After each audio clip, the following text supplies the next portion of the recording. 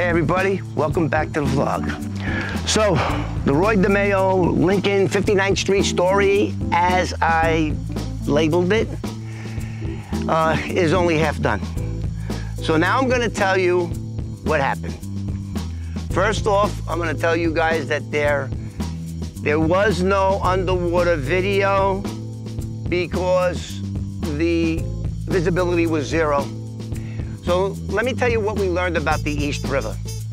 Number one, it's not 17 feet deep all the time. When we went there, it was 24 feet deep.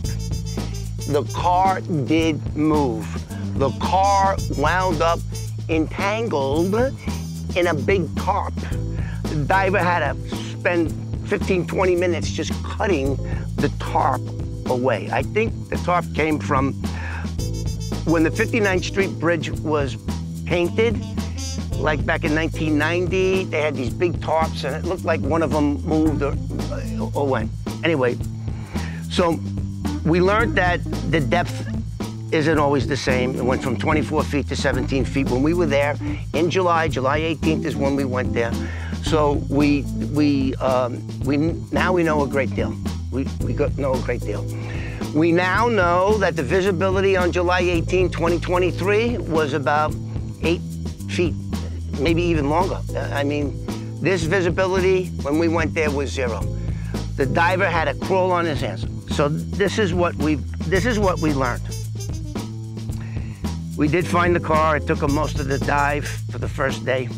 It was 2 days diving, 3 dives.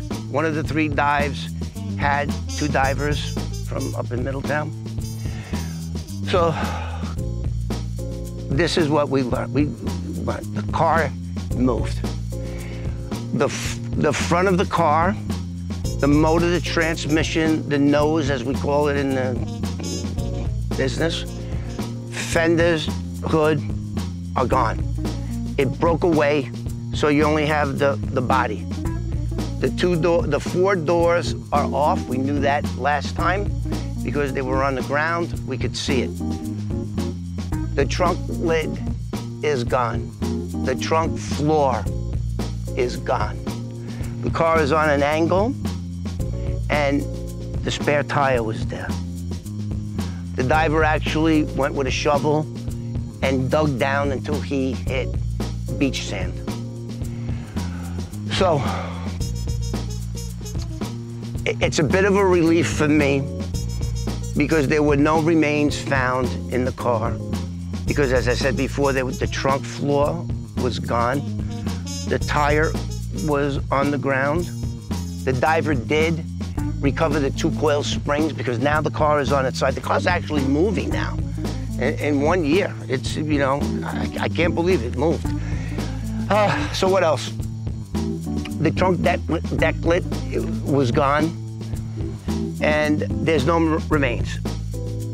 That's good for Kevin Maher. Why is that good for Kevin Maher? Because there's no remains in there, and I don't have to worry about that.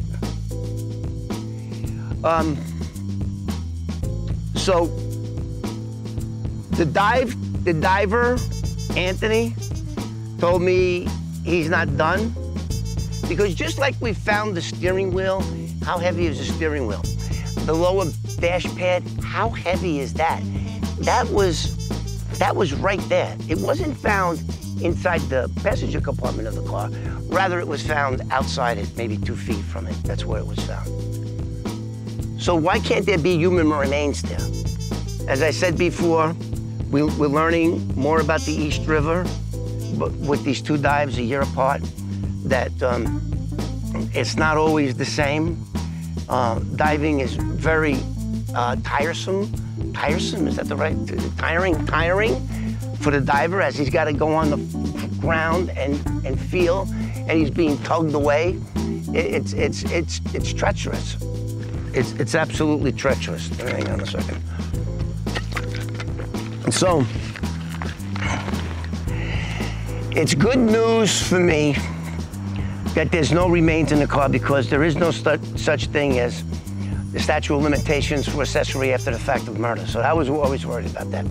2 days after I put that car in the river, Roy DeMeo went with another 1972 Ford LTD, and he threw it in. Did a video about it 2.5 years ago. Check it out. So we got that car to find. So this is what's gonna happen next. And you're gonna be there. I'm taking you with me. All my audience, all my subscribers. Hey, and what's up with come on, guys, subscribe already. You're making me look bad to the point where I just wanna maybe just go. Like, what am I wasting my time here for? I'll tell you, it's not wasting my time because I met hundreds of thousands of great people that do enjoy the video, the content that we provide you guys, which is content you can't get no place else. So let me tell you what I'm gonna do. There's a police okay, so now, evidence. Let's talk about evidence.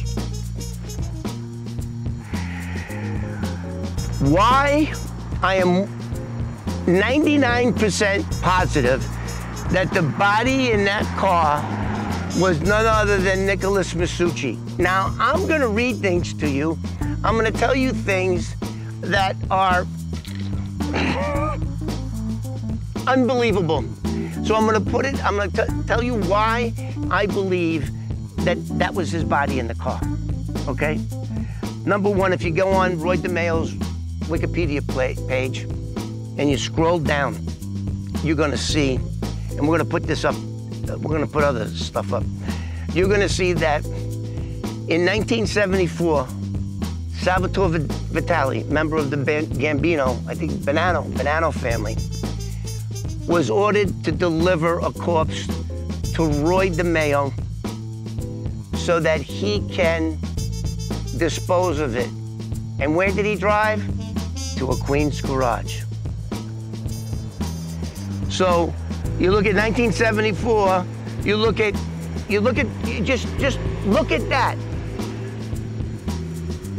Now, I'm gonna read this to you guys. So that's on Roy DeMeo's Wikipedia page. It was also in a book called Professional Killers, right here. See that book? And on page 90 in this book, and I'm gonna read it. Page 90. They had carried out their first murder as a team. You have to read the whole, you have to get that book. You really should get this book. But it may have not been their first dismemberment.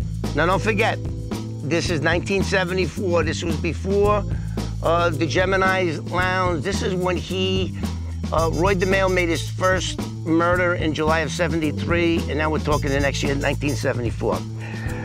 Had their first dismemberment. In 2003, Salvatore Vitale, a former Bonanno underboss, claimed in 1974 he had to drive to a body garage, that's where it was. No, he had to drive a body to a garage in Queens, where Roy DeMeo and a few others, no doubt Joey Bricchini and this idiot here, and a few others waited. Vitale claimed he saw DeMeo with a large knife. And don't forget, Roy DeMeo was a butcher, trained butcher. Roy DeMeo with a large knife that he used. He saw him coming out with a large knife that he used in the dismemberment and disposal. Right here, in that book.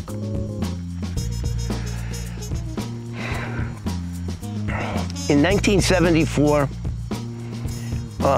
as I said before, Roy wasn't whacking people for sport. So we have that. Then we got the fact that Nicholas Masucci. Now, the first thing I did when all this came out, because I still had some connections in law enforcement, I wanted to know what mafia hit where a mafia guy disappeared without a trace and was never recovered. in 1974? And the answer is there is none. There was none. I think there were 6 or 7 murders in 1974, and all the bodies were recovered right where they were whacked. So now we got this guy, Nicholas Masucci. He drove from Kearny, New Jersey to Brooklyn.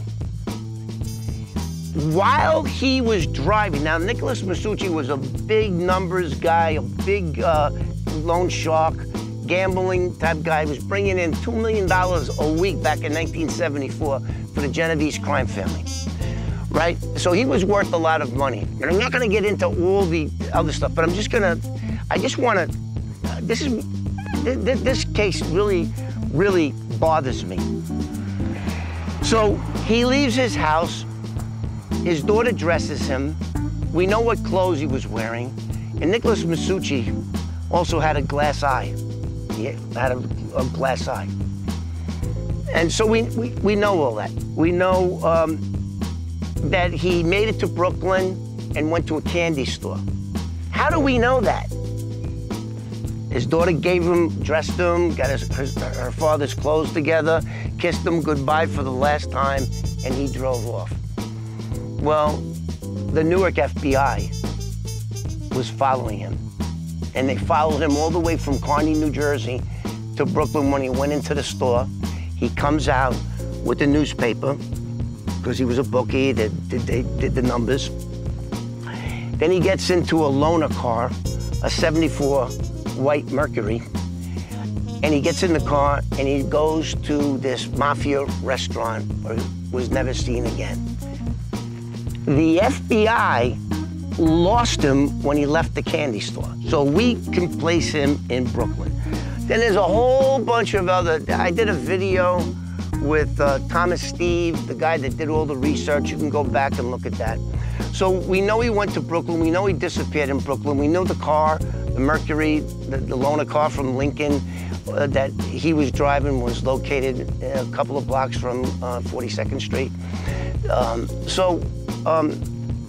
With all of that evidence, and don't forget, I don't care if you're in the mafia, I don't care if you're low income, if you're a multi-millionaire, I don't care who you are.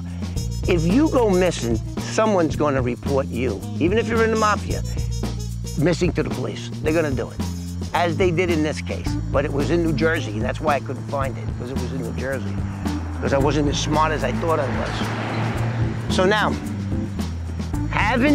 that's the evidence. That's why I believe that could only be, number one, I mean, just look at it. This guy, Vitali, goes to a Queens garage. Are you kidding me? This is where I picked it up. That's where I picked it up, from the body shop, and dumped it in the river. And on my way to the river, I smelled decomposing body coming from the trunk. So, I'm just about done. I went to New York at least 4 times. I must have spent 10 grand going back and forth, doing all this shit, yeah. But I'm still not done. So what you're gonna see next on the next video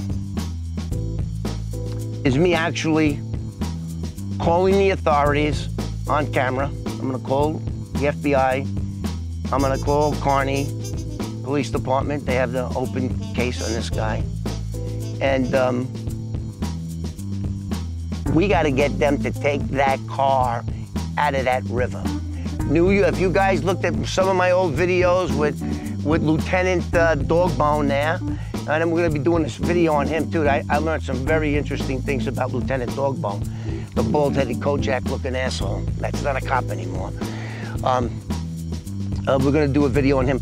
But so now I'm just going to put the ball in law enforcement's court. I got all this video, all this evidence. They can't ignore it. That car needs to be removed, and that car needs to, the area and where it is, like I said before, if a light dashboard, it's only this, it's padded. If that was there for 50 years, why can't there be some remains somewhere in that area? That's all I got to say. So please like and subscribe. And the next video that we're going to be doing is we're going to be on the phone with law enforcement, and I'm going to lay out everything and see what they do. See you on the next one.